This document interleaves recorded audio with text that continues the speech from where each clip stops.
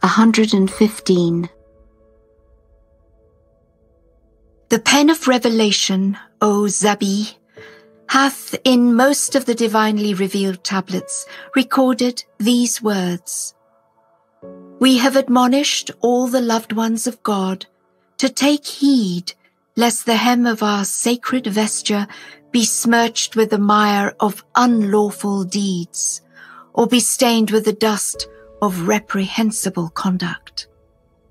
We have moreover exhorted them to fix their gaze upon whatsoever hath been revealed in our tablets. Had their inner ears been attentive to the divine counsels which have shone forth from the dayspring of the pen of the All-Merciful, and hearkened unto his voice, most of the peoples of the earth would have by now been adorned with the ornament of his guidance. What had been preordained, however, hath come to pass. Once again doth the tongue of the Ancient of Days reveal while in this most great prison these words which are recorded in this snow-white scroll.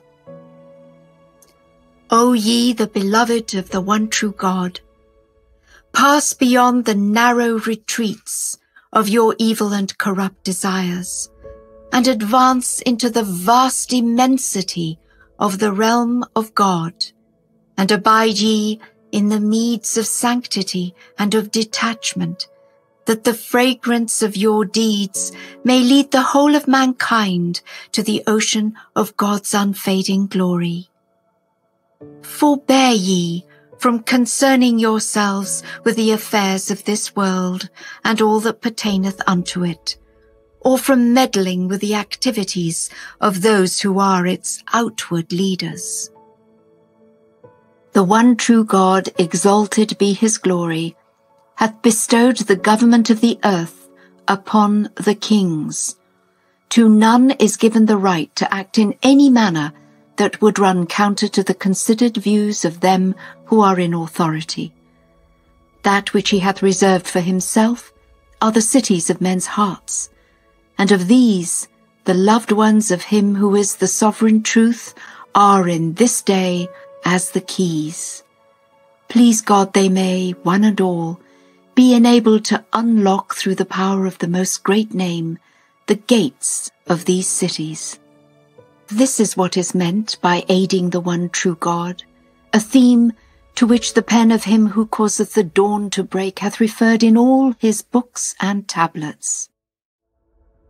It behoveth likewise the loved ones of God to be forbearing towards their fellow men, and to be so sanctified and detached from all things, and to evince such sincerity and fairness, that all the peoples of the earth may recognize them as the trustees of God amongst men.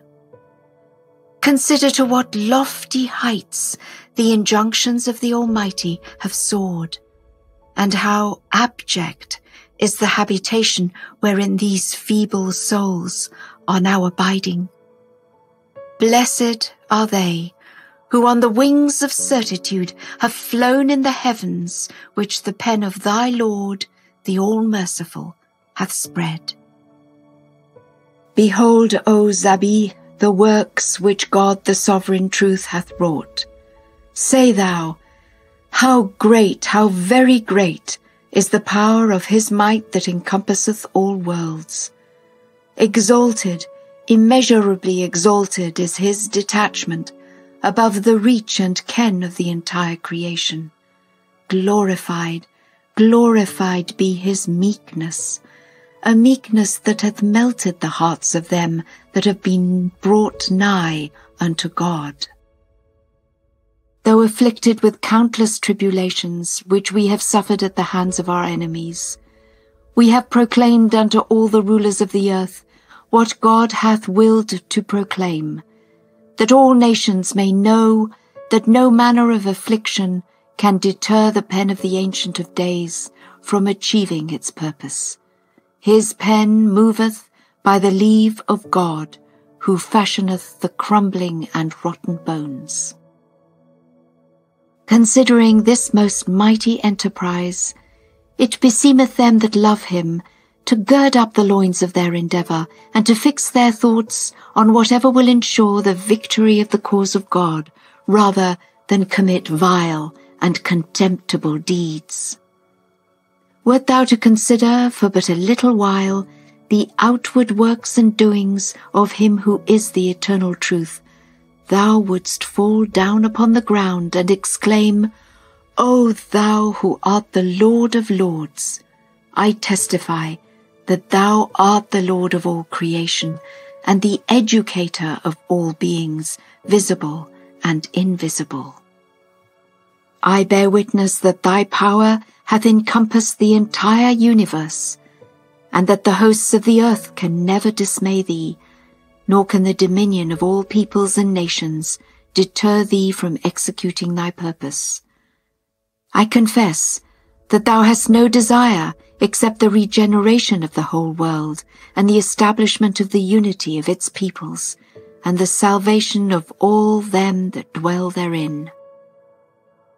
Reflect a while and consider how they who are the loved ones of God must conduct themselves, and to what heights they must soar. Beseech thou at all times thy Lord, the God of mercy, to aid them to do what he willeth. He verily is the most powerful, the all-glorious, the all-knowing. The imprisonment inflicted on this wronged one, O Zabi, did to him no harm, nor can it ever do so. Nor can the loss of all his earthly goods, his exile, or even his martyrdom and outward humiliation do him any hurt. That which can hurt him are the evil deeds which the beloved of God commit, and which they impute to him who is the sovereign truth. This is the affliction from which I suffer, and to this he himself, who is potent over all things, beareth me witness. That which hath sorely hurt me are the claims which the people of the Bayan are advancing every day.